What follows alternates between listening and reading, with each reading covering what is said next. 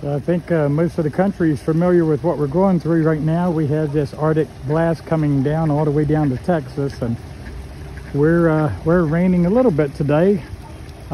We have flood warnings, but so far so good. It's supposed to rain through the night into Friday, but the problem is we're going down to 9 degrees tonight, 8 degrees tomorrow night, 14 the next night.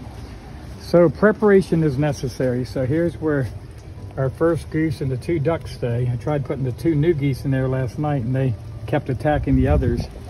So in our little hay storage area here, I've cleared the front and put thick straw, so the 2 big geese will go in there.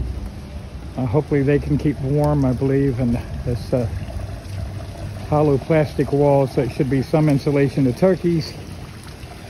Kind of worried about, so I just finished putting a tarp over top so they can have a dry area. They're choosing to stay out. And then under here is their wooden box full of thick straw. They can go inside this wooden box to keep warm. And then back there, the goats have a doghouse and a little igloo inside there. The hay is hanging inside, and then I put a tarp on the door so I can close the door and keep the cold air out.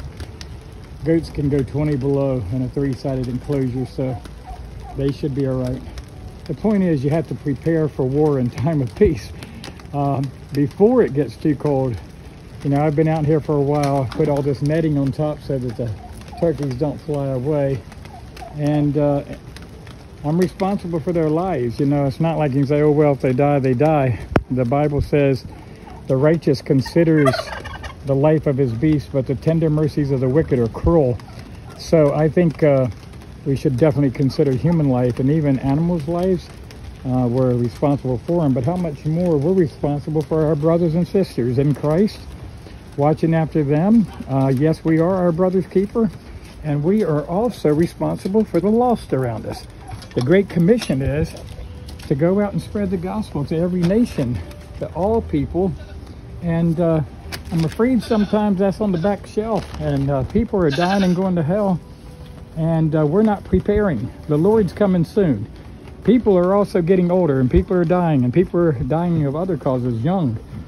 But where is the church in fulfilling the Great Commission?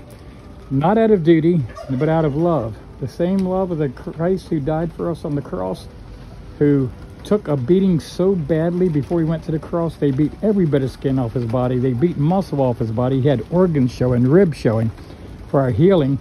And then he took all the wrath of God for sin upon himself on the cross, and died a horrible, horrible death, crying out, my God, why have you forsaken me? He had to bear separation.